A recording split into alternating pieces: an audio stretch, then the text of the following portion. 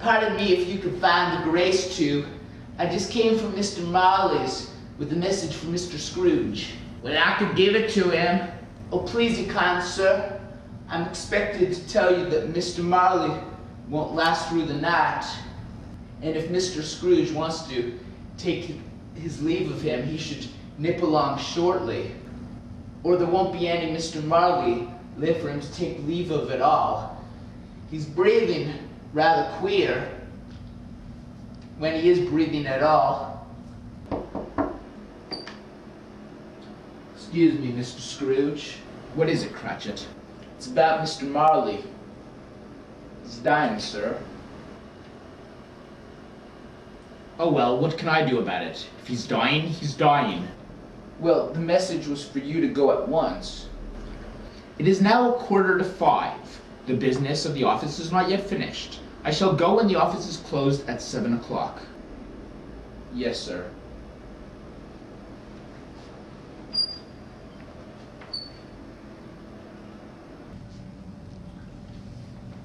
He'll come at 7. I'll try to get Mr. Marley to hold on that long. Much obliged. Have a good night. And a Merry Christmas to you, sir. The same to you.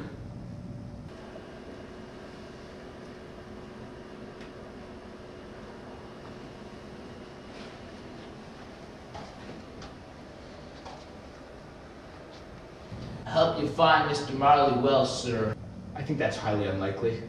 Yes, I suppose so, sir. Seems odd to think of the place without him, sir. Why should it be any more odd than it was with him?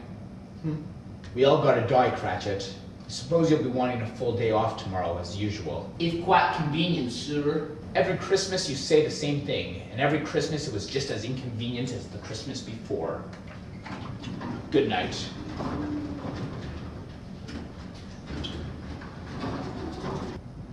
Good night, sir. Who's that, the doctor? No, sir. The undertaker. You don't believe in letting the grass grow beneath your feet, do you? As is a highly competitive profession, sir. Is he dead yet?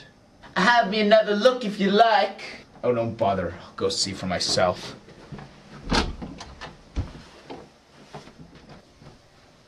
Jacob, well, have they seen you properly?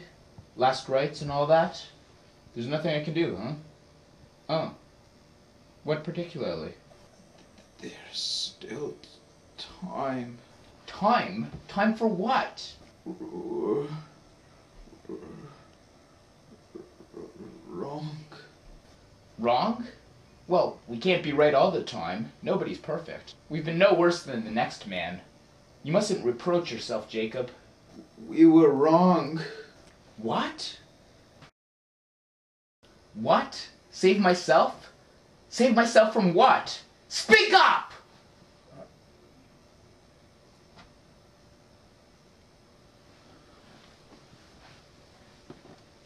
One shadow more. No, no more. I can bear no more. Jacob Marley worked at your side for 18 years. He was the only friend you ever had. But what did you feel when you signed the register of his burial and took his money, his house, and his few mean sticks of furniture?